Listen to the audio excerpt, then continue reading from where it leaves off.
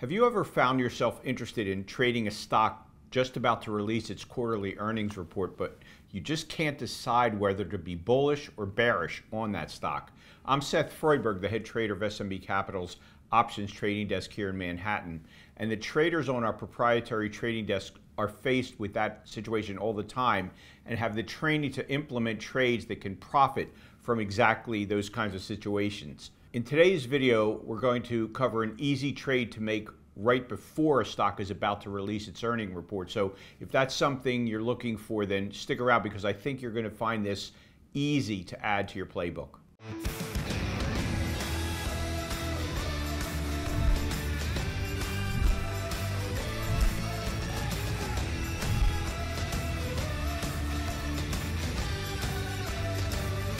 Hi, I'm Seth Freudberg, and I'm the head trader of SMB Capital's options trading desk. SMB Capital is a proprietary trading firm located in Midtown Manhattan, and we provide capital for options and equity traders from all over the world, trading both remotely and in our offices here in New York City. Now, I'd like to suggest that you click on our subscribe button right now so that you don't miss any of our free trading videos that we produce for traders and investors all over the world. They're really very valuable. Okay, so one of the highlights of earnings season is always Apple's earnings report, which took place last week with an announcement after the market closed on April 28th.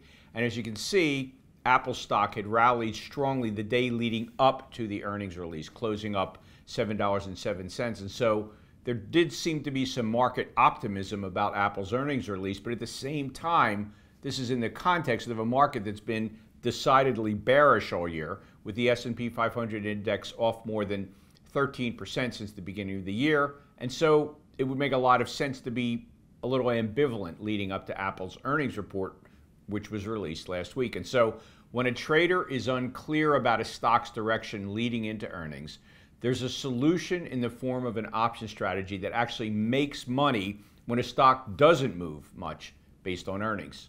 Now, before we get into exactly how that option strategy works, I wanted to let you know that if you would like to learn 3 more option strategies that our pro traders use, including the unique options trick that allows you to make money while you wait to buy stocks or ETFs at the price you want, and the options income strategy that allows you to make consistent money whether the market goes up, down, or sideways, and how to make money on a stock or index trade even if you're outright wrong on the direction, then click the link that should be appearing now at the top right corner of your screen.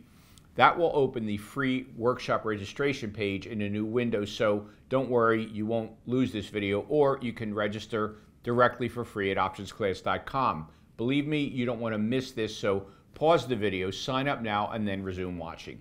Okay, so now in order to teach you how this option strategy works, we need to do a really quick review of how options on stocks work so that everyone watching this video understands how they can be used to trade a stock's earnings. And if you already know how they work, just please hang in there. This is going to be quick. Okay, so what's known as a call option on a stock entitles the buyer of that option to purchase 100 shares of that stock at a certain price called the strike price of that option, regardless of what the price of the stock is actually trading at any time before that option expires. What's called a put option, on the other hand, entitles the buyer of that put to sell 100 shares of a stock he owns at the strike price of that put, again, regardless of what price the stock is trading at any time before that option expires. The buyer of the option pays what's called a premium to the seller of the option because the seller of the option is taking the risk that the stock will go past the strike price of the option, in which case the buyer can exercise his option. So in the case of a call, even if the stock has gone way above the strike price of that call, the call buyer can exercise his right to buy 100 shares at that strike price. In other words, he's entitled to buy the shares way below market, which makes the call very valuable in that situation. Or conversely, as to the put option, even if the market goes way below the strike price of the put option, the buyer of that put option has the right to sell his shares of that stock at the strike price of the put option that he's bought, even if the stock price has gone way below the strike price of the put, which again makes that option very valuable in that case. On the other hand, if on expiration day the stock closes below the strike price of a call, unless it was previously exercised, the call expires worthless and the call seller just pockets the premium. Similarly, if you've sold a put and the market closes above the strike price of that put, then unless the put was previously exercised, it expires worthless and the put seller just pockets the premium. Keeping that in mind, let's take a look at Apple stock around noon of the day that the earnings will be released after the market closes on Thursday, April 28th. And so Apple was trading around 160 at that point. And so suppose that we pulled up the options chain expiring the next day, the April 29th options chain, and then went ahead and picked the closest calls and puts to Apple's price. In other words, the 160 strike price calls and puts. And we sold 10 of those on both the put and call side, and then went ahead and bought 10 points farther from the market, in each case, the 170 calls and the 150 puts respectively. Well, that particular formation, the at-the-money calls and puts, flanked by a long call and a long put equidistant from the short calls and puts, that entire formation is known as an iron butterfly to options traders and is a commonly traded strategy right before earnings, as you'll see in a minute. Now, before we look at how this plays out, let's focus on the cash flow of this trade. And as you can see, when we sold the 160 calls, we received $4.50 for them. But remember, each options contract represents 100 shares of stock. So you multiply that by 100, and we sold 10 of them. So when you multiply it all together, you get total positive cash flow of $4,500 just from the 160 calls. But then remember, we bought the protection of 10 of those 170 calls, so we pay $750 for those, as you can see from the calculation.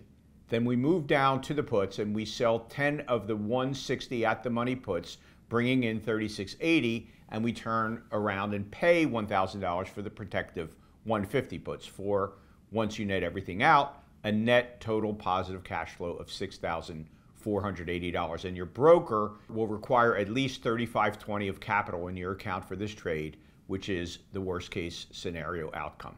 Okay, so after hours that day, Apple came out with its earnings release, and so the next day at 1:15 in the afternoon, a little over 24 hours after the trade was first put on, you can see that Apple was trading at 160.05, which is essentially the same price 24 hours later, which is pretty surprising for a stock that has just released its earnings report where anything could have happened and the market could have responded violently. But instead, the market took the earnings report very mildly.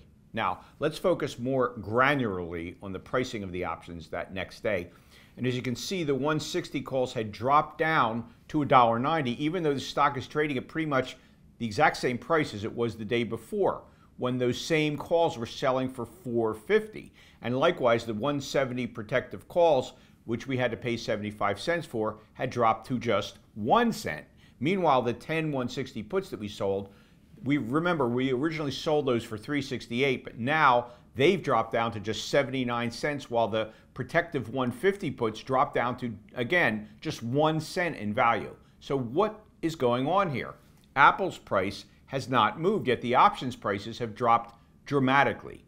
Why that has happened is the key takeaway from today's video. You see, there are two forces at play here which have caused this dramatic reduction in value of the options, and they're both about equally powerful. The first one is what options traders call the vol crush, which refers to the reduction in price which options go through right after an earnings report is released. Why do the prices reduce after earnings are released? Well, think about it. If you're selling options on a stock like Apple, which can potentially have a very substantial reaction to an earnings release, then you're going to have to build very high prices into those options. Why? Well, suppose that the market loved Apple's earnings. Well, that could cause the stock's price to spike, and so those 160 calls would all of a sudden become very valuable because the stock has rallied substantially, but you as the buyer of those calls can still buy them for the same price as they were before that good earnings news was released when it was trading at 160. Well, knowing there's a chance of a huge positive reaction to Apple's earnings release, the market's going to bid up the price of those 160 calls, which is why they cost $4.50 the day before the earnings were about to be released. But once the news was out and the market really hardly reacted at all to the earnings release, then those calls now don't have to be priced for a big event in the future, and instead can be priced a lot more normally because the news is in the past. And that process of the market initially pumping up an options price in anticipation of big news, and the market then deflating that price when that news is over. That process is known as the vol crush. And incidentally, you can see from this table that the vol crush took place in both the calls and the puts. And the puts are affected for the same basic reason, because now any potential bad news coming from the earnings release is no longer in the future, and that's because the earnings report was released and the market basically yawned, and so that potential spike downward is no longer there either, and so the puts trim down their price substantially. Now, the other factor that causes the options to shrink in value is what is known as time decay, and that's a reference to the fact that as options get closer and closer to expiring, the amount of price movement risk built into the options is diminishing more and more quickly because the market is simply running out of time to move hard in one direction or another. And so therefore, the prices of those options are shrinking fast, because if you think of the call options as providing the opportunity to take advantage of a stock rallying, and the put options as providing the opportunity to take advantage of a stock selling off, then both opportunities are diminishing when time is running out, and the price of the stock is unlikely to move massively over the next several hours until the options expire. And so here we are at 115 on the day the options expire. And so what are the chances of the stock getting to either 170 or 150? And the answer is really slight. And so those options basically have gone to zero. While the 160s are losing value, because while one of them will have value as they expire, unless Apple flukishly expires exactly at 160, the chance of either one of them having a lot of value is very slight, because there's only 2 3/4 more hours of trading left before they expire. And so how much can they really move in that short of a period of time? And so that sand running out of the hourglass effect, so to speak, that time decay is the second powerful force at play on this day. Okay, so now at this point, let's say we decide to close the trade in the midst of this vol crush. What happens exactly to the profitability of our trade? Well, let's break it down. Remember, we collected originally that $6,430, but to close the trade, we're going to have to go through a procedure where we buy back our short calls and short puts and sell off our long puts and calls. And so as you can see, we had to pay 82 cents to close the short calls, which, although greatly reduced in price from what we received originally, they still cost us $820 to buy back, and as you can see from the calculation. Then we get back just $10 for selling off those long calls up at 170, because those basically have no value at this point. And similarly, we pay $790 to close the 160 puts, and we get back basically nothing for the 150 puts, just $10 again. And so when you net it all down, you end up with net positive cash flow of $4,840 after closing all the options positions, which result in a final profit of over 135% in relation to the risk of the trade in just about 24 hours. And so what I'd like you to take away from today's video is that options, particularly options expiring in 2 days, have a unique property that they add to earnings trades, because they're able to take advantage of two very powerful factors: the volatility crush that naturally takes place after the risk of earnings is in the rearview mirror, combined with the power of time decay that takes place very intensely on the final day of an option's life, as it's pulling into expiration. It has very little price change of the underlying stock built into its price. And so therefore, if you combine these two factors into a single trade and the market acts very mildly in relation to a stock's earnings report, you can make a killing like we did in this example. Now, you may be wondering, okay, well, what would have happened if the market did respond dramatically to an earnings release? How would the trade have ended up in that case? Well, I'm going to keep you in suspense, because that's exactly what we're going to be covering in next week's video: how to handle an earnings butterfly when the stock makes a radical move after earnings. We'll teach you the technique for handling that, so make sure to tune into our video next week. Now, just to remind you, if you're serious about your trading, you need to check out the free intensive options class that we're currently running, where you'll learn 3 real-world option strategies that our professional options traders use all the time. Just click the link that should be appearing now at the top right corner of your screen, or you can just head on over to optionsclass.com to register for this free workshop directly. It's really a rare opportunity for retail traders and investors to learn directly from Wall Street traders, but that's exactly what you'll be getting through this free online workshop. So click the link to sign up now before you miss it. And please don't forget to hit our subscribe button right now so that you don't miss any of our free training videos to help you to up your game as an options trader.